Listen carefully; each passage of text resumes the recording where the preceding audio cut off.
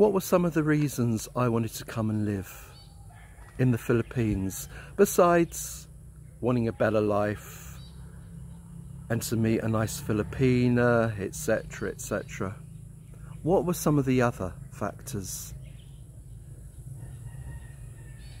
Watching the downward spiral of the United Kingdom, which is now irreversible unless there is a revolution, which there will never be, because people are fundamentally cowards. Knowing there are fifth columnists everywhere in society, in the governments, in the institutions. Fifth columnists, in brackets, aka traitors, the enemy within. Bringing down all Western civilization. Governments have always practiced something called problem, reaction, solution. Now, a government might want to introduce a law which they know could never pass if they just tried to introduce it just like that. So they have to cause a problem, a distraction. So they cause a problem and they wait for the masses, for the great unwashed, to react and say, help us from this problem that's happened. We're frightened, we're dumbed down sheep. Help us, please, government, because we know that you care for us. We love you, big brother. And then the government will come up with a solution to the problems they have caused. And it might work like this.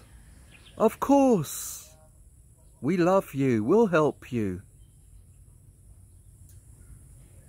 But you're going to have to give up some of your liberties, some of your freedoms for security. If you're willing to do that, we can help. And of course, the majority of the dumbed down sheep will comply.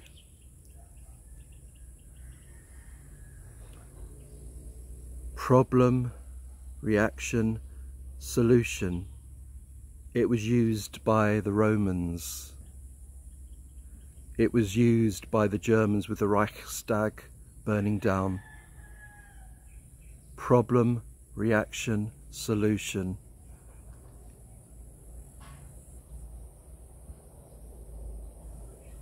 Yes, Western governments are traitors,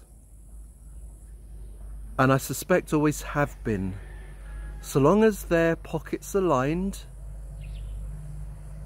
they don't care about the populations they pretend, they profess to work for.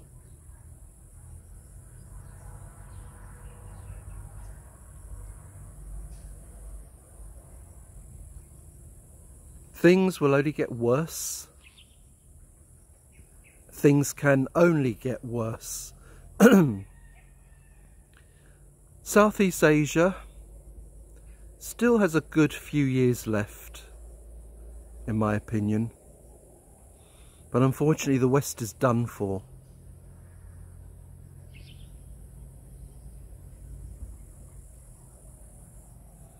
Sky-high prices for food, for heating, housing, which is non-existent in most Western countries because of the amount of immigration that's happening. The powers that be don't like you to call it immigration. It's migrants. They're not immigrants. They're economic migrants.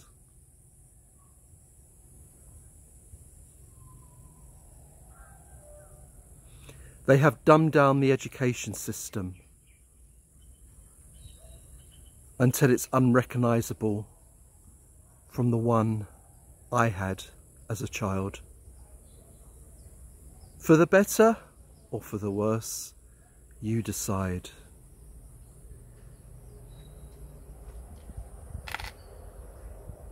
The idea has been, and always has been, for a one world government.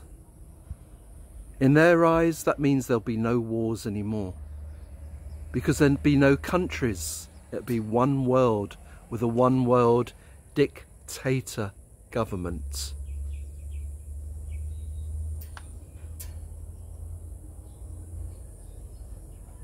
They want to bring out digital currencies that'll be based on the Chinese digital scoring system. So if all we have are digital currencies, and you do something wrong, maybe you say something wrong on social media, or you protest, they can downgrade your digital wallet. They can confiscate money from you,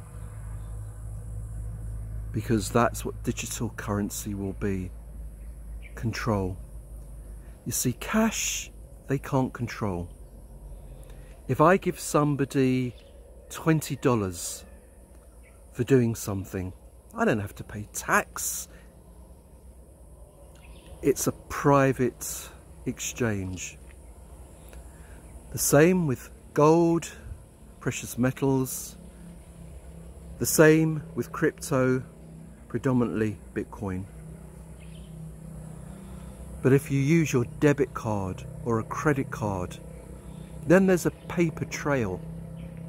They can see what you've been doing with your money.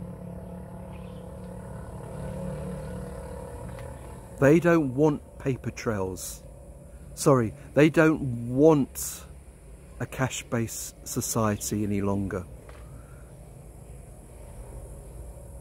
because they can't control you.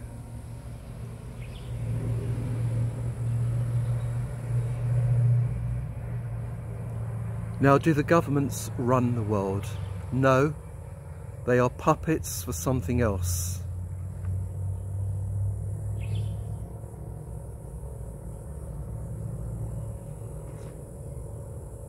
Phil, this is all conspiracy. I wonder. I do wonder. If it's all a conspiracy, why is your quality of life where you live gone down? Why is it not as good as it was in the 1960s, 1970s, 1980s, and to some degree the 1990s? Tell me that. Why have your populations expanded?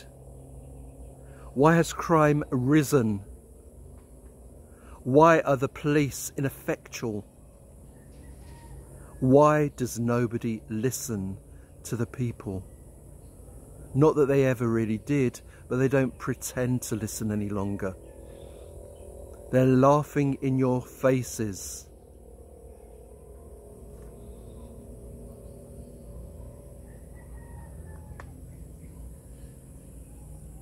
Look at the quality of some of the politicians that exist now.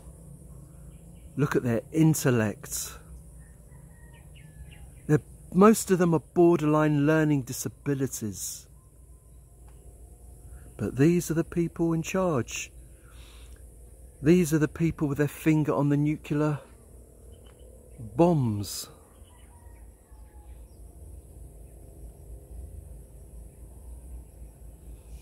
How does anything change? I don't have all the answers. I don't know that anybody else does. To me, revolution can be the only change. At one time I used to think a coup d'etat by the army, but I realised they've been taken as well. Or a lot of them. The ones in command have been taken by the fifth columnists. A revolution. Now, when revolutions happen, they're really just an excuse to kick out the old and bring in the new, and the same old tyranny will continue in the end.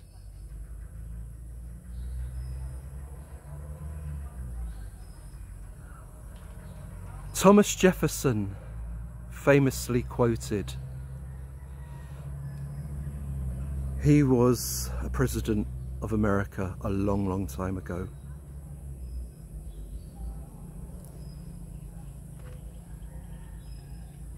When the government fear the people, you have liberty. When the people fear the government, you have tyranny. And that's what we're now living through.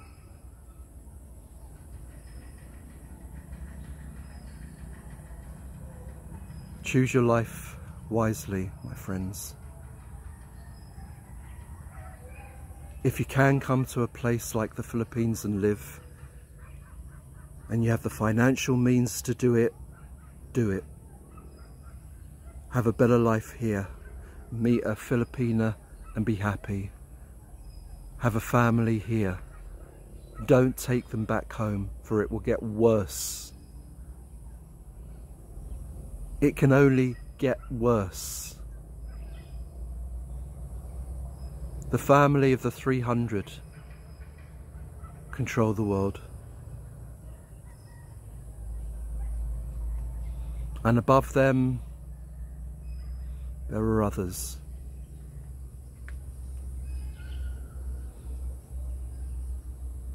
This plan of a one world order has been in the works for decades upon decades upon decades upon decades upon decades. This is nothing new. This hasn't been thought about since the internet came or since the end of the Second World War.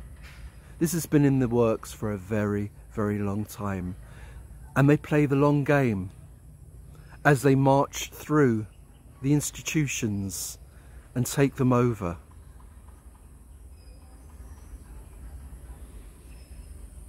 As they eradicate the world we once knew, the world we once cherished. Remember, when the government fears the people have liberty. When the people fear the government, the people are living through tyranny. That's all.